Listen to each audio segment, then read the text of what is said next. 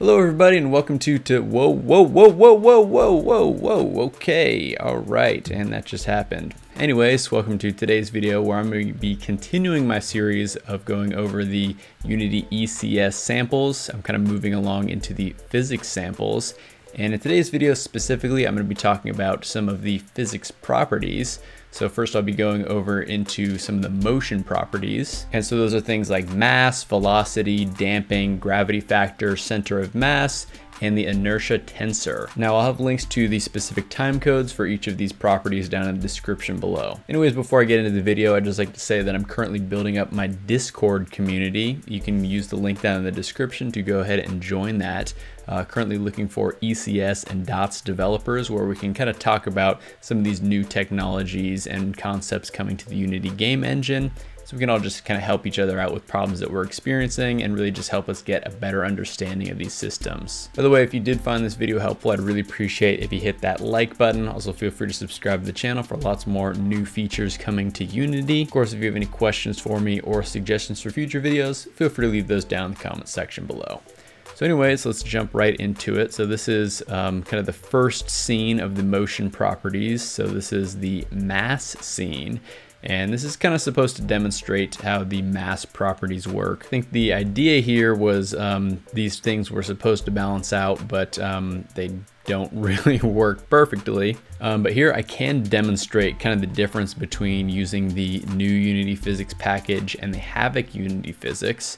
So again, if you watched my last video, you'll remember that we have this physics settings here. So we can click on that, and under the physics step, we can change the simulation type. So we have options for no physics, Unity Physics, and Havok Physics. So currently it's using the Unity Physics. So if I just hit play, you'll see what happens there. Basically everything just kind of topples over eventually. Now, if we use the Havok Physics, it is a little bit different. You'll see that all the little spheres, they kind of like wobbled at the beginning, and then all just kind of rolled away. And then you see that the boxes here, these are actually all staying completely still. Now you remember we can actually grab these little boxes and then kind of start messing with the whole simulation here. But anyways, this just kind of demonstrates how the mass works. So for example, if we go to the spheres, and here's the 4 kilogram sphere, you'll see that the mass property, this is where we set the mass property, it's on the physics body. So maybe say if we change the mass of this to like 40, and now we hit play, you see that it pretty much just launches all the spheres on the other side. And then similarly, if we turn the mass property down to 1 on that side, we can just hit play, and you'll see that basically just knocks everything over that way. And again, that was using the Havok Physics. So of course we can go over to Unity Physics and see how things react just a little bit differently here. So you see that we do get kind of slightly different simulations between using the Unity Physics and the Havok Physics. In general, the Unity Physics is going to be a little bit quicker, whereas the Havok Physics is going to be more realistic. All right, so the next motion property we're going to be going into is velocity. So I'll hit play and you can see what happens here. So basically what's going on is there are 3 cubes. So we have this first cube, which just has an initial velocity that shoots it straight up into the air, and you'll see it falls straight down. The second one over, this one just has an angular velocity, so you'll notice that it doesn't shoot up or anything like that, but the angular velocity just causes it to spin forward, and you'll see that it hits the ground and kind of rolls a little bit. And then lastly, this cube on the end here, this one has both linear velocity and angular velocity set, and then so that basically causes it to fly up and start spinning. So again, let me just hit play and demonstrate that. So you can see that's kind of basically what happens. Now if we go into each of these cubes here, we can see actually where we set these properties. So it's on our physics body, we have these 2 properties for initial linear velocity and initial angular velocity. So you see this first one just has a initial linear velocity of 10 in the y direction, which is why it just shoots straight up. Now we have the angular velocity, where you'll see the initial angular velocity is set to -36 in the x direction. And then lastly, we have the linear and angular, which kind of shoots it in the x and z directions and also puts an x and y spin on it. So one last time, just hit that, and that's basically what happens. All right, so the next scene demonstrates linear and angular damping. This is basically the force to slow it down either linearly or angularly. So basically we just have these 5 cubes, and what's gonna happen is they're all gonna start with an initial angular velocity of 5, 5, 5 across every axis, and they're not gonna have any initial linear velocity, they're just gonna drop straight down. Now you'll see basically these are the values that we've set for the linear and angular velocity. So you'll see this one is at 60 in the linear and 6 in the angular, and we just set these on the physics body. So here's where we set the linear damping and angular damping. So a higher number means there's gonna be more damping, and then a lower number means there's gonna be less damping. So basically what's gonna happen is these cubes kind of more over to the left, these ones are going to be slowed down much more as opposed to the ones on the right. So go ahead and hit play to demonstrate that. And so you can see that pretty much like these first 2, they stop spinning almost right away, and they take a long time to slowly drop down to the floor. One more time, I'll play that for you.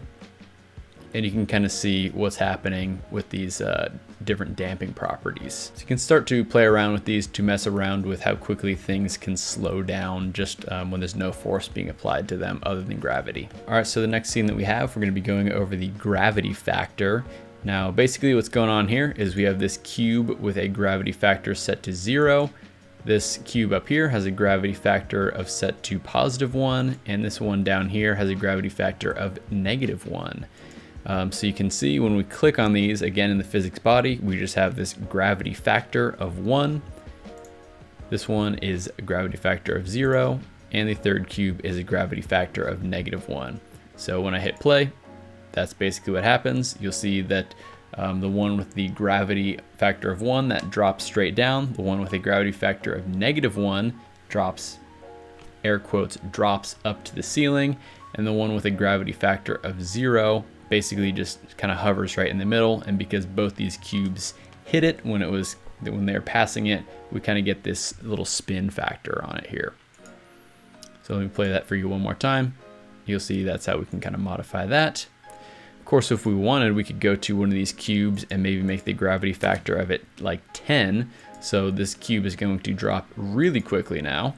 So you'll see that thing just dropped like a freaking rock.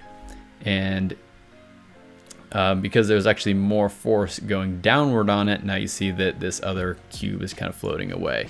So I bet you if we went to this -1 and put a negative force of 10 on it, let's see what happens here. So we hit play, and now this thing in the middle is just spinning like crazy. So yeah, you can kind of play around with the gravity factor and have fun with that. All right, so the next one that I'm going to be demonstrating is the center of mass. So if we actually go into play mode, I just have it paused right here. In the physics settings, we have a selection for draw mass properties, and that's how we can basically show how we've kind of offset the mass for these particular objects. So you'll see with the capsule here, we've basically just kind of dropped the mass downwards. And then with the cube, we've kind of moved the mass property outside of here, and we've also applied kind of a rotation onto it. So the orientation of the mass property is just a little bit different. Now, if we resume playing here, you'll see basically what happens now.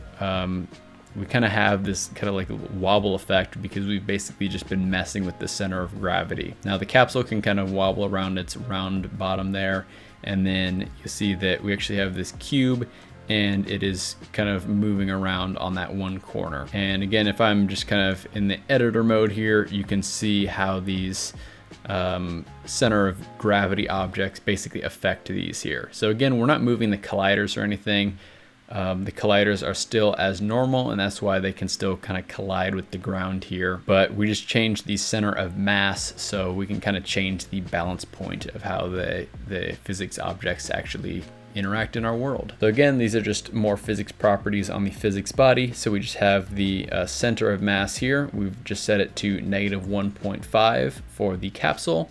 And then if we go over to the cube, you'll see that we've changed it to -1 in the X, -1 in the Y, and +1 in the Z direction. And then we also have orientation set. So this is where we can actually set that orientation offset for the center of mass. And in order to see these properties, you just need to make sure the override default mass distribution box is checked here. This one is a little bit more complicated, but is the inertia tensor. And so the inertia tensor value is basically a value that we can set to make it more or less difficult to rotate across a certain axis. So a larger number means it's going to be harder to rotate than a smaller number. Now, before I get into it, I'm just going to kind of show you off what happens here when we hit play.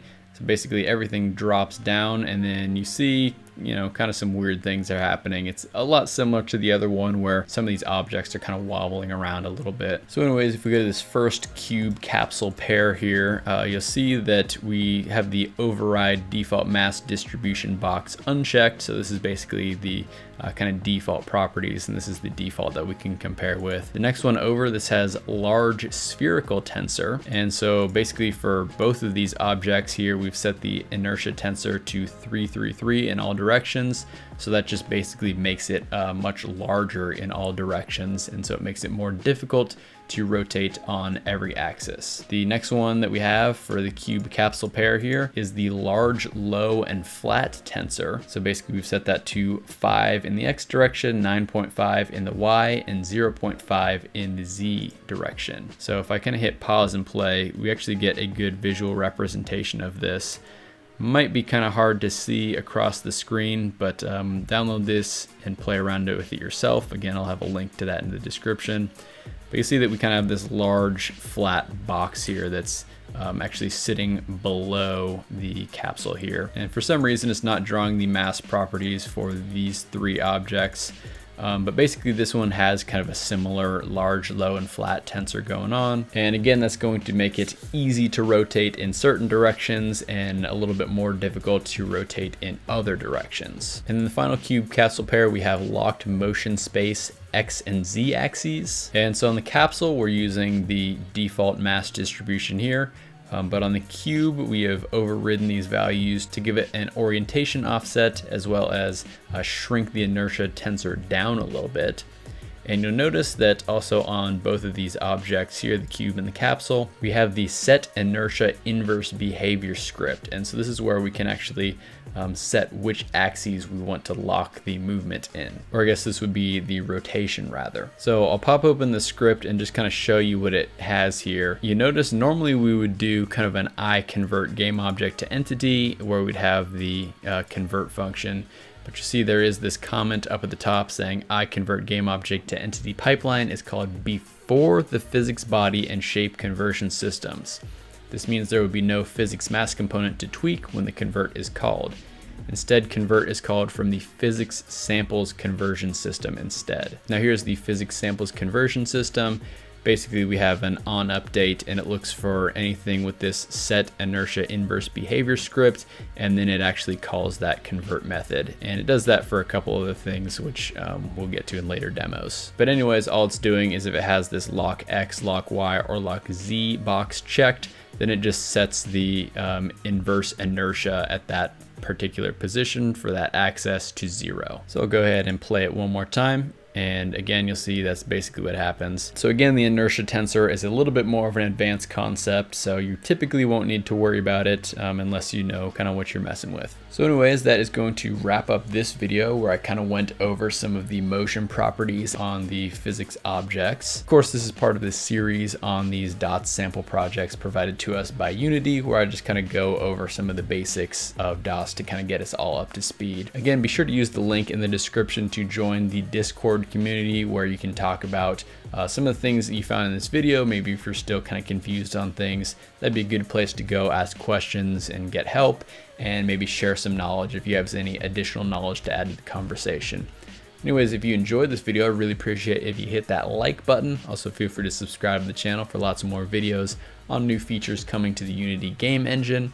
Of course, if you have any questions or suggestions for future videos, feel free to leave those down in the comments section below. Anyways, I hope you have a fantastic rest of your day, and I'll see you in the next one.